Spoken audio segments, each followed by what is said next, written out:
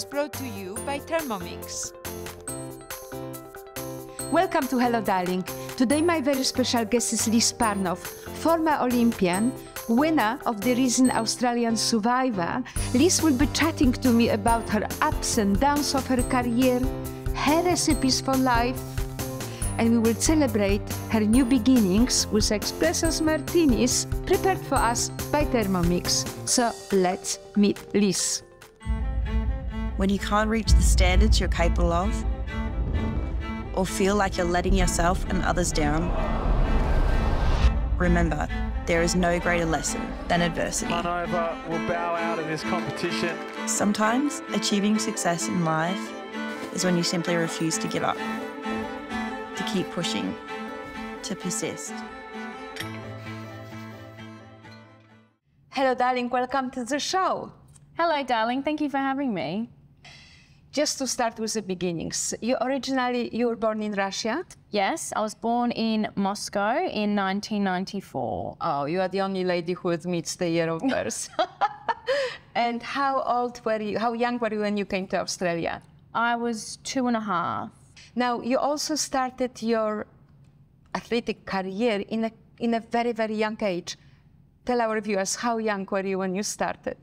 So I was about 7 years old when I started pole vaulting. It happened very organically. My sister was 10 at the time and she started pole vaulting, and so I would just get taken down to the stadium with my mum and my dad. I'd play in the sandpit, and then eventually over time I started to get involved and I was pretty good at it. Amazing. And I think you come from an athletic family altogether. Can you mention a few of journeys, athletic journeys, sports career of your family? Yeah, so my grandma won a bronze medal at the Mexico Olympics in the 400 meters. Wow. And then my auntie won a silver medal at the Sydney Olympics in pole vault. So I was raised in a very sporting family. Yeah, it's pretty crazy to think that I have so many people in my family that have done such amazing things, but I'm also very, very lucky as well. And now your own dad became your coach, I believe. Now, tell me, how was the experience being coached by your dad?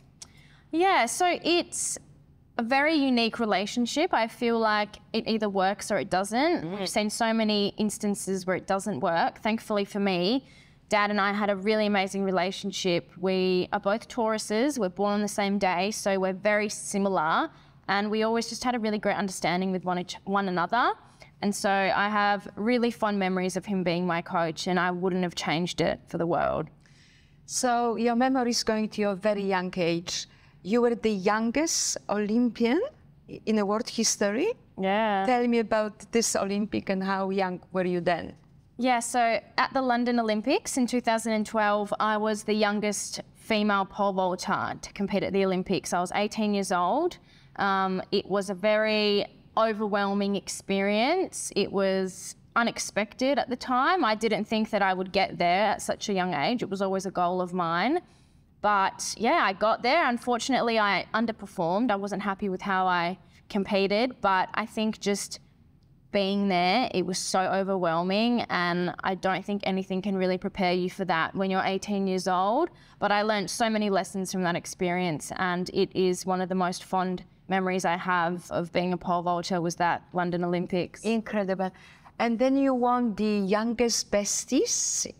What is the term? In the age of, I have to go to my notes, so you were 11 and 12, two world age bests. Yes, yeah. So when you do athletics and whatnot, there's like age world records as you go. So when I was a little girl, I had the world record for 10 years old, 11 years old, 12 years old, and kind of we would always laugh about it at home whenever I would beat this new world record, because it's nothing crazy, but when you're such a little child, it's like so exciting and you're so proud and everyone's talking about it at the dinner table. Of course. Now I'm thinking, coming from family of athletes and sports, background, whom did you have, whose posters did you have in your bedroom, or in your dressing room?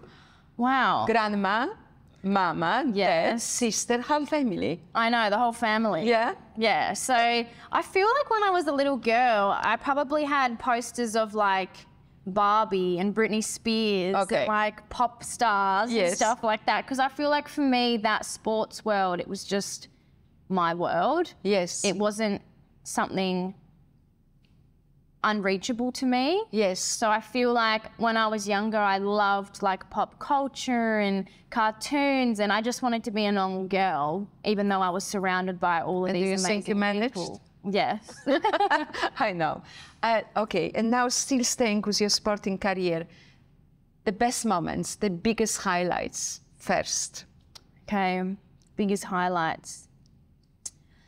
I think generally the biggest highlight would be, I think the London Olympics was really amazing and left a mark on me. And I think just in general, being able to travel the world doing something that I love and being able to share that with my dad, my sister, my family. So I'm so lucky that I had a hobby that was my job for a period of time. And I got to see so many amazing places at such a young age. And so just that experience and having those memories, I think, is the biggest thing I'll take away with me from being an athlete. And winning the silver? Yes. So I won a few silver medals as a youth and a junior in 2010 and 2011. It feels like so long ago now. At the Youth Olympics, at the World Juniors and World Youth Championships. Okay, and Tokyo experience, Tokyo Olympics? Tokyo was an interesting one. It was a COVID Olympic Games, so the memories I had from London, it was nothing like that, so I felt quite disappointed. You know, there was no real atmosphere or vibe, because the Olympic Games, it's an experience, it's the whole package, and unfortunately at Tokyo, it was go to training, sit in your hotel room, go to competition, sit in your hotel room. Like, there wasn't this electric energy around the village. It was quite bleak. So I'm super lucky I got to go to London and have that Olympic experience. And then unfortunately with Tokyo being a COVID Games, it was a little underwhelming. The challenges, the biggest challenges, the hardships, we're going to go into it. Because I'm thinking now, a 10-year-old girl, I mean, you have to push all the time, yes? Yeah. I also saw a picture of you having broken leg. Which game was it when you were very young? Yeah, so I broke my leg in April of 2016. Yeah. Right before the selection for the Rio Olympics. Wow. Yeah, so unfortunately, that was a year that I had to kind of step away from the sport and rehab and recover. And it was a very, very challenging time. It was very lonely as well. I feel like in that period where I was injured and I had to sit at home on the couch and watch the Olympics, it really opened up my eyes to how much the sport meant to me and how much I wanted to get back, and I didn't want to give up just yet. And so from that, it was a massive learning curve for me. And it showed me that I can really achieve anything I want with the right determination and persistence. And I managed to go to another Olympic Games after that. So, incredible. So looking back, in a way, yeah, I think it was a massive moment in my career, in my life, and really a silver lining to my story. I feel like coming from that pit of failure and that dark, dark place and being able to rise from it and mentally and physically push through all those barriers and demons that you have at the time, I think ended up making me a really strong woman, and I'm very proud of. So persistence. Yes, persistence. Yes. Determination. How much determination did you have as a 10-year-old and then as a 25-year-old? If you look at it, did you resent being pushed or being teach to push yourself all the time? As a very young girl looking at the Barbie, you know where I'm coming from? Yeah. And your other friends at school lived normal life. Do you remember how you felt? I think at the time I recall wishing that I could just be normal and I could just have sleepovers and go to parties and eat junk food. But now looking back, I'm so grateful that I had that childhood, because it taught me how to be, you know, I think I grew up quite early. It taught me how to be independent, had to be strong, had to be determined, had to stay focused. And, you know, I'm 29 now and I've achieved so many of these amazing things. And I think it comes from those early learnings as a 10-year-old girl where... Absolutely. Yeah, so... Absolutely. When you're being trained as an athlete and you go to the huge competitions, Olympics, what is the focus? Be your best or you have to be the winner? Do you know my question? Because if you're really trying to be your best, you consequently will be, hopefully, the winner. Yeah. But if you go like,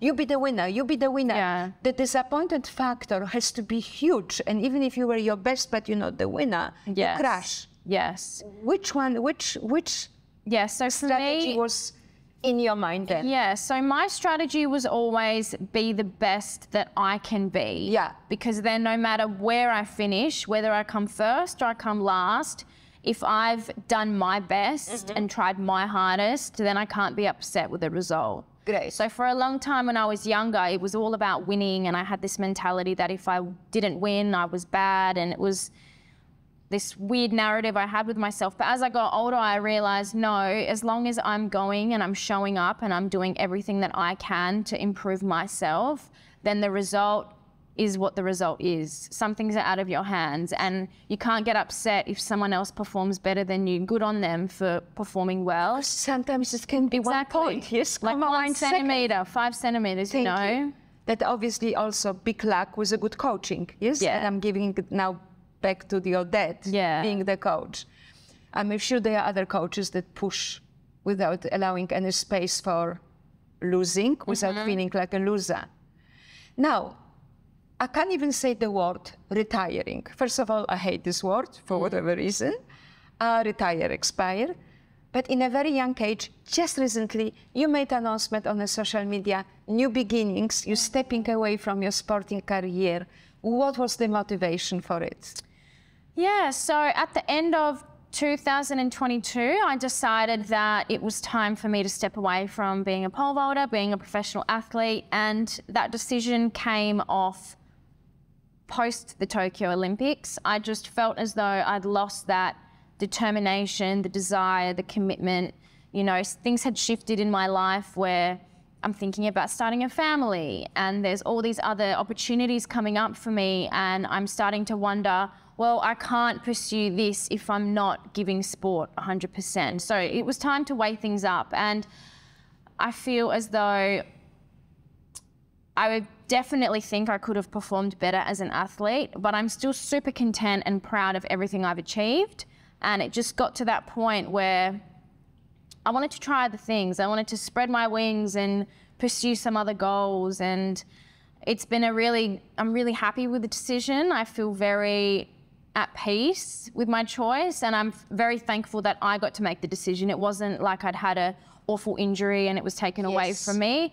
I got to make that choice, and so yeah, it's been a really exciting 6 months. Amazing. And how supportive was your family, your partner? Very supportive. I mean, I feel like I went through a bit of an identity crisis at the time because, you know, I was the pole vaulter, and that was kind of what everyone knew me for. And then I started to think to myself, okay, well, if I stop pole vaulting, will my parents love me? Will my partner love me? Like, all these bizarre thoughts and ideas came to my mind. And then I'd ask them the question and they'd be like, are you out of your mind? Like, we would love you no matter what you did. Pole vault is something you did. It's not who you are. And so they were very supportive. They knew that I was struggling. They knew that I was ready for a change, and they supported me and said, whatever you do, we're right behind you. Great. But you had a few sleepless nights, yes? Yes, I had a few sleepless nights. And now we're going to you being the winner of the Australian Survivor. I know. Now tell me, how did you go? How did Survivor come to you, or how did you end up at the Survivor? Never mind, we talk about the winning journey. So I had always loved watching Survivor as a little girl, and I always thought it'd be something I could be quite good at because I've got obviously the physical strength. I love playing games. I love doing obstacle courses. So I thought, oh, maybe one day, hopefully, I can give it a go. And then when I decided to take a break from pole vault, I obviously now had time on my hands, and I thought, okay, I'm going to see if the casting's open, maybe I can apply. So I went to my modelling agent and I said, I really want to try. And they said, okay, we'll make some phone calls and we'll see. And then a few Zoom meetings back and forth. And then after 2 weeks, I was on the show and packing my bags and heading off to Samoa. And how was the experience in terms of the level of hardship at the Survivor? You watching it for a long time. Did you expect what you experienced? How was your experience? So my experience was the way it comes to you on TV and the way it comes across is quite glamorized and fun and exciting. And the experience that I had, it was so difficult. It was the hardest thing I've ever done. Harder than being an Olympian, harder than breaking a leg. Like, it was just so challenging. And I didn't realize what I'd signed up for when I got there, and I thought, oh my God, this is real. We're sleeping on the wet sand. We don't have food. We don't have warm clothes. No food. No food for the first 4 days. Sleeping on the wet sand. Yes. No shower. No shower, no hairbrush, toothbrush, pillow, nothing. Like, what I'm wearing, you get dropped there and that's it. You deal with it. Okay, so you cope, of course, you coped, and then? And then I won. Okay, no, it's just like this. It just happened like that, no. Question, of course. The experience, the everything, the training, the knowledge of being a sports person, athlete. Obviously, how much did it help you with your on your Survivor job? I think, honestly, all of the challenges I've been through as an athlete, all of the lessons I've learnt, all the ups and downs, I think it just gave me all the right ingredients for Survivor to come out as a winner, because, you know, Survivor is it's obviously in an individual game. You have to really worry about yourself, and so is pole vault. So there was lots of things that were quite similar. And I think, of course, having the physical strength of being a professional athlete really helped me. And also the mental. Pole vault is an extremely mental sport. Yes. You have to have no fear. You have to be so confident in yourself. And so I think then going on Survivor and having those skills, it really helped me. And I didn't even realise that I had what it took to be the winner. I was just planning to go on there, try something exciting and new, a different experience, and yeah, I just made it. I made it to the end. Tell me, were there moments you were thinking of giving up? 100%. More often than not. Give me most memorable moments. I think, honestly, the hunger. Like, I was so hungry all the time. I didn't know how I could do it. There was days I just cried, and then days it was like an emotional roller coaster. And so what did you eat when you ate? So when we ate, we had rations of beans and rice. So we'd probably get about a handful in the morning and then a handful at night. And then there was coconuts that we could forage from the forest.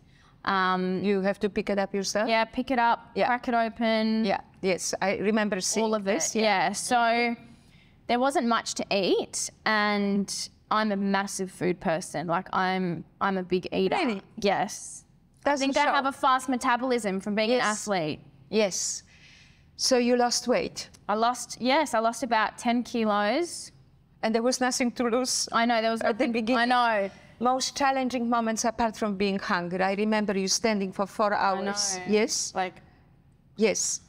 I think most challenging, I loved all the challenges, even though they were physically tough. It was exciting. I love being competitive. But the hardest thing, I think, for me was just being completely removed from all of my friends and family.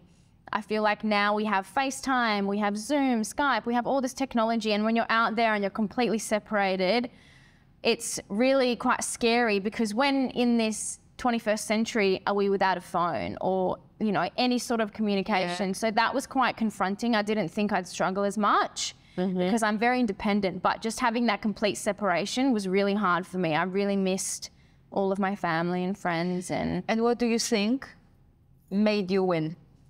You said that in the final.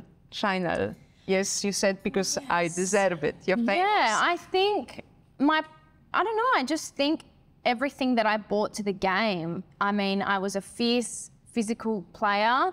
I nurtured and had genuine relationships with people. I think my personality really helped me because I'm a very matter-of-fact, honest person, and I tell you how I feel, and I like you or I don't, and that's okay. So I think a lot of things led me to winning, but the one thing I think that I did really well was I just focused on each day as it came. I didn't project too far into the future on wanting to win. I just thought, okay, today, if I'm having a good day or a bad day, I'm just going to focus on these things. And then slowly, the days just passed and I was at the end. So just staying present in the moment, I think really helped me. Liz, what was your best takeaway from the Survivor, apart from winning huge amount of money? What was your biggest gain? I think my biggest gain was achieving something I never thought that I could do. You know, I was happy to go there and last a week and have an experience. And the fact that I pushed through all of these really low times of wanting to go home and being hungry and being tired and not sleeping, just so many elements that I didn't think, you know, I like staying at hotels, I like going out to restaurants, you know, I like the nice things in life. And so getting put out in the jungle in the middle of nowhere was very difficult for me. And the fact that I could push through all of those barriers and then come out on the other side just really proved to me that if I put my mind to something, I can do it. The bar goes higher. The bar goes higher. What next? Talking bar, I can hear Thermomix has prepared our expresso martini. So are you ready for a drink? I'm ready. Great. I'm ready.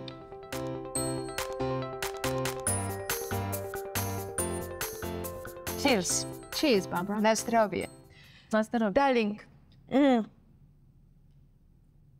So the Thermomix could have prepared for us any lunch. And Sahar thought, we won't cook you any dish with beans and rice. So we just have a drink to celebrate your new beginnings. But less things staying with the Survivor. Liz. Yes. Tell me, would you describe yourself? You come across as a very nice person. Was it difficult, or how difficult was it for you to become a nasty bitch on Survivor? Well, I think it did take me some time to understand that it's a game of deceit and backstabbing and being bitch at times. So initially when people were talking behind people's back and gossiping and making all these moves and backstabbing, it was really difficult for me to be like, I can do this, because I felt uncomfortable. That's not how I am in real life. But then once I realized if I'm to get to the end, I need to start being, you know, a bitch.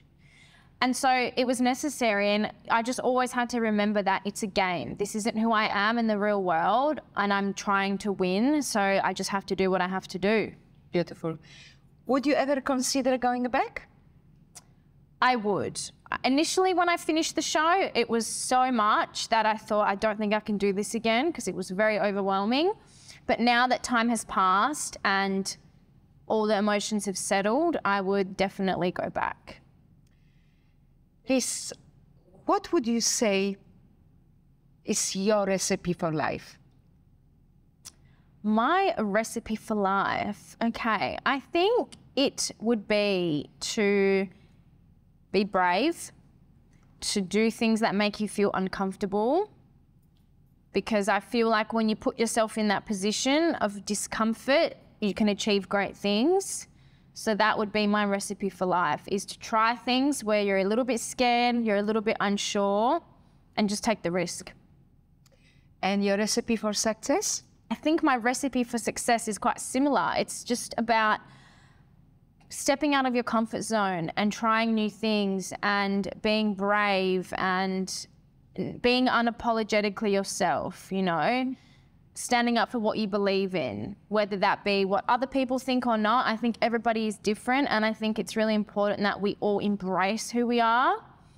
Yeah, just empowering. I want to empower women. I want people to feel strong and like there's no barriers and you can do whatever you want. At least what's next for Liz Parnov?